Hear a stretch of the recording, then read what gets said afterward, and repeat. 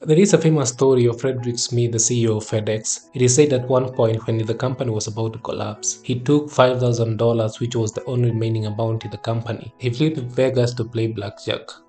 At the end of the day, he won $27,000, which he used to pay the $24,000 fuel debt and saved the company from collapsing. But this story is not true. In his interview with Busting the Boys podcast, he narrated the real story, and I quote, I was hired by a man to fly into Las Vegas, and he gave me a line of credit for $5,000.